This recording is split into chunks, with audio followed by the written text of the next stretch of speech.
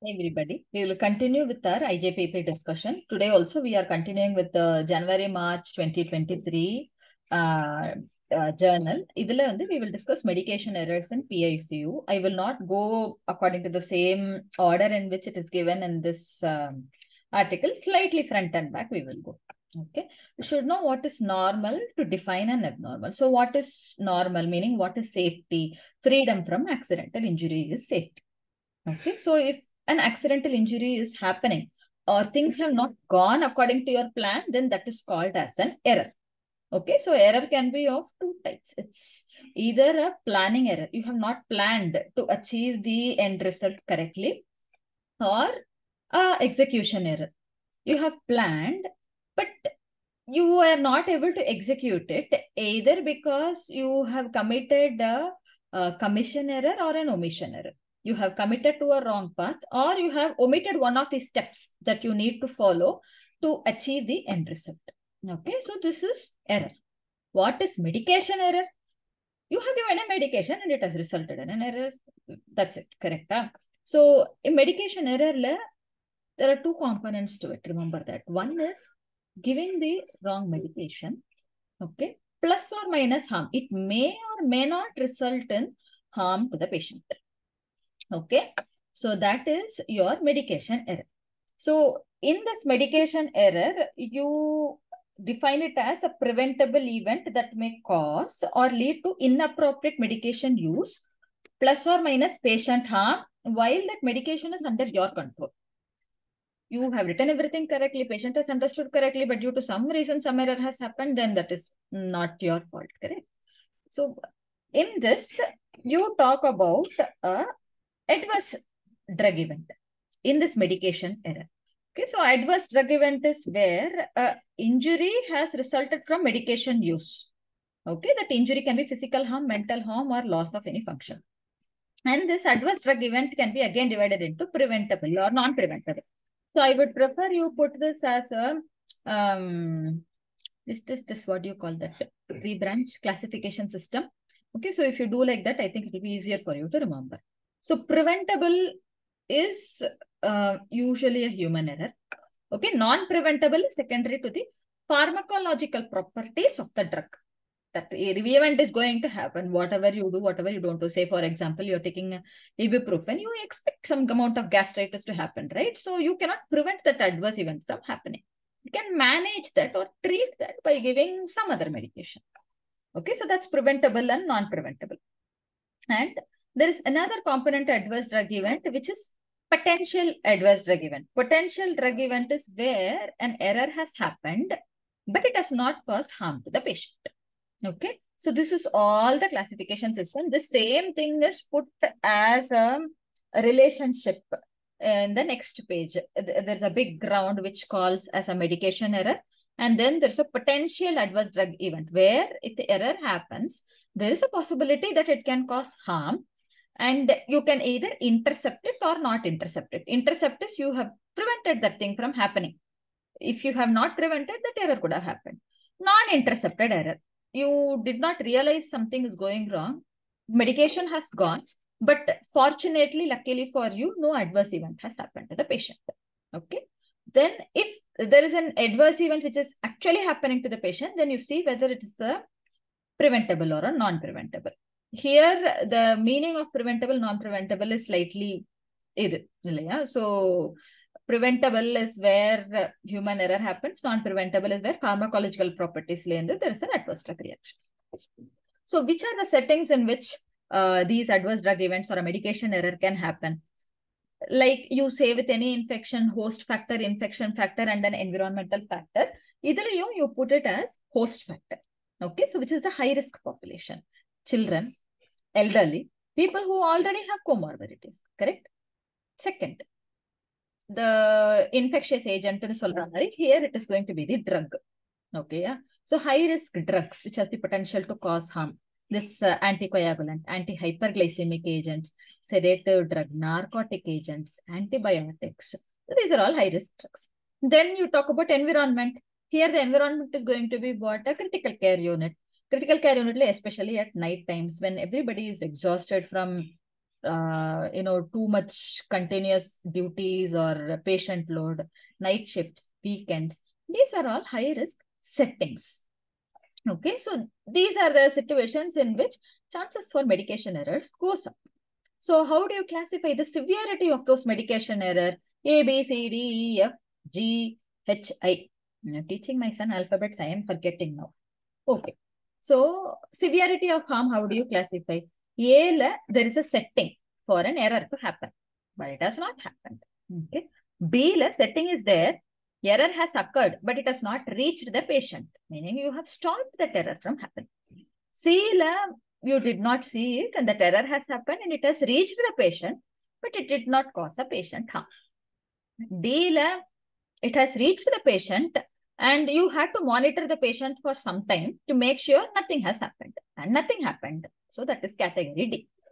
E, error has happened and there is some harm to the patient. Okay.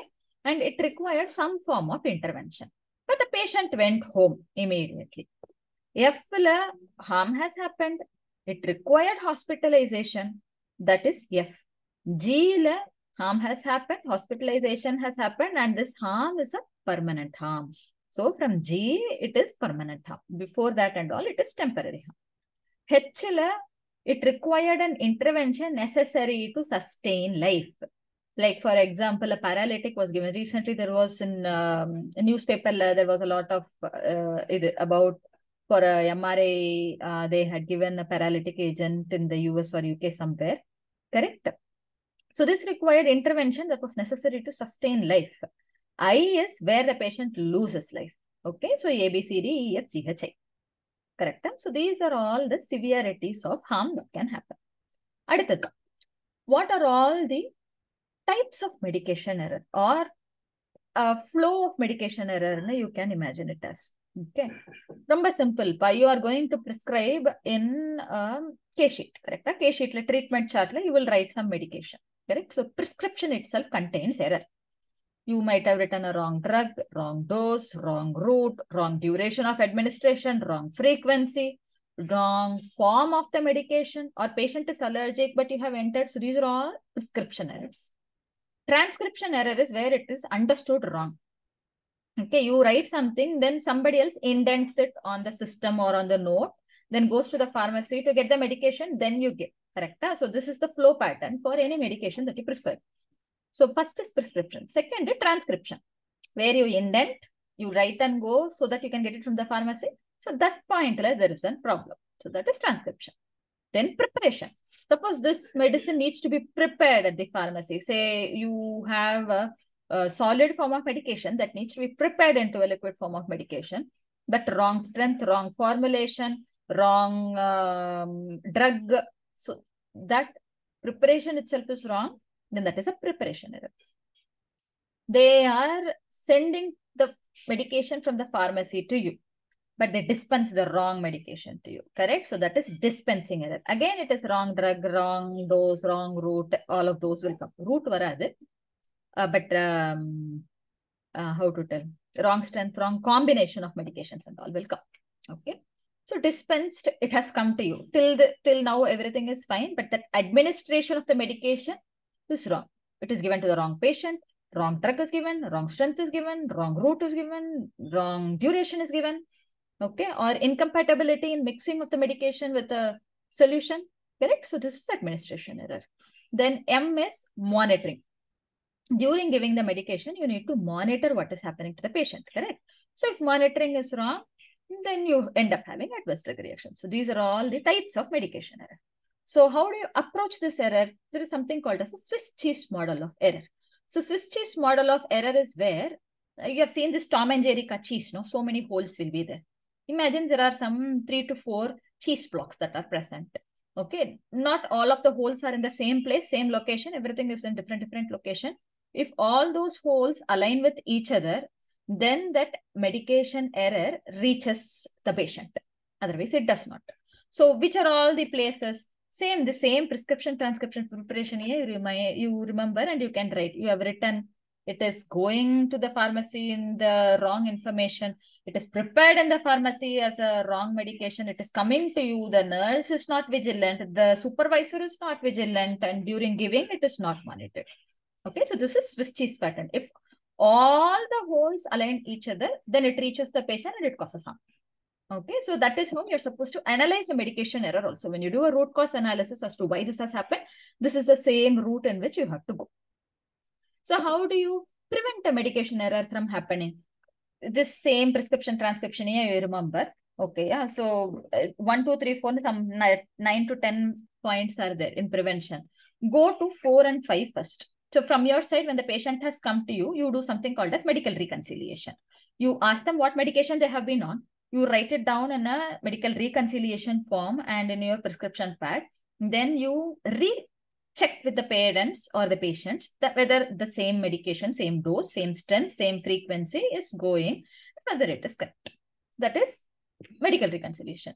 Then you write your prescription for whatever the patient has come to you right now. So for that, you need to be updated about what is the recent changes, any adverse events you're supposed to expect, any change in guidelines are present for that particular medication. And you check the right dose, strength, route, double check. Don't be very vague in your prescription, and you need to write everything in capital letters. Okay, and mention specific dosage, and don't write 1 tablet of paracetamol. It needs to be 650 mg of tablet paracetamol taken as when necessary. Allah should not write. You should write every 6 hours. Everything should be in capital so that it is clear to the patient. Any medication that is not very clearly legible to the pharmacist is considered as a potential for an adverse event. Okay. And if you need to give a telephonic consultation, it needs to be only during an emergency. And the pharmacist at the other end should read it out back to you, asking whether it is correct. And the number of the dosage, say, for example, if it is say 75, 60, something like that, then they need to put it as 60. They need to tell it back to you as 60. Whether it is right or wrong, not 60, because it can be heard by you as 16 or 60. Okay, so that your prescription and transcription part will be correct. Now coming to the pharmacy part, the pharmacist also needs to be aware of what is stored, what is the expiry date for those medications. Okay, then they need to store the medication correctly. Storing, first in, first out needs to be followed. Lookalike, sound-alike medication needs to be separated clearly. Labeling has to be done clearly. And certain medication should be present only in certain locations. It should not be present everywhere. All right. So this is about storage. Then if they need to prepare a medication in the pharmacy, it needs to be done in a clean, ventilated environment. An independent double check of the preparation needs to be done by a second person. And then after preparing, they're going to dispense the medication to you. If it is a high-risk medication, a second person again needs to recheck whether this medication is prepared appropriately, labeled appropriately, and reconfirm whether it's actually needed for the patient. Then it reaches you, and you are going to administer to the patient. 5 rights of patient medication administration is right patient, right drug, right dose, right route, and right time. Okay, these 5 R's, if you remember, that's more than enough. If you have a barcode system, it will lessen the number of medication errors. You can have automated alert systems that can be implemented in your hospital, but make sure you ask that machine to alarm only for the right needs. If you have too many alerts that are happening, alert fatigue will happen. If you hear continuous alarms, you get tired, like, what? Why is this continuously alarming? You want to just, turn off the alarm. You don't want that to happen. You need it to respond to Baba. Sorry, my son got up from sleep. So you need to set the alarm correctly. Okay. And now that this administration part is over, then you need to monitor what is happening. Monitoring, you make sure that the nurse is aware of how long this medication is supposed to go. What is that she or he is supposed to monitor for, any reaction, any rashes, any hypotension, any hypoglycemia they need to monitor for. So that monitoring is important. Similarly, after the medication is over, sometimes you may need to send some drug levels, say, for example, anti-epileptic drug phenytoin, you may need to send, or say vancomycin antibiotic, if you are using, then you need to send. And then what else? Enoxaparin, if you are using anti-10A levels, you will need to send. you need to know at what point in time you're supposed to send those levels. Okay, so you need to have an alert for that. So if you follow all of this, then the chances of medication error is reduced. In case you end up having a medication error, then you need to provide a safe environment. 1.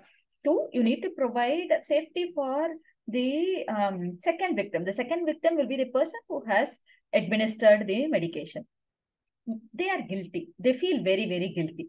Okay, that they have done an error. So there's no point in trying to, harass them further. Your idea of doing a root cause analysis is to identify which part of the system has failed and not point at a person to tell that they have caused an error. Okay. So once you have identified the system error, you can take measures to, correct those errors from happening again. Okay. And quality improvement initiatives can be done. Quality improvement, there is a table which has given you 2 quality measures. Patient patient with medication error and medication errors per patient. You can go through that. It's pretty easy to remember. Touch. Okay, yeah. So how do you detect an event? You need somebody to voluntarily report to you. But the problem is many people do not know or unaware or afraid to make a report thinking that they will be harassed. That's the most common reason. You can have a pharmacist who goes around, checks those medications. The best way to prevent things from happening is to have a direct observation by trained staff. Again, you need enough manpower, and those manpower needs to be trained so that this does not happen again. All right. So these are all the challenges also that exists along with prevention of a medication error. If you know this much, you can manage medication errors in your unit, and you can also write a short note in case this question is asked. So if they ask about medication error, definitions, you put that branch diagram. Okay, so you can talk about safety, error, medication error, adverse drug event, preventable, non-preventable, then potential adverse drug event, interceptable, non-interceptable. Then you talk about the different settings in which a medication error can happen, different levels of severity of medication errors. Okay, how do you or why does such a thing happen? The Swiss cheese model. How do you prevent it at various levels? If you write this much, this is more than enough. Okay, bye. I need to get my son back to sleep. Chalo.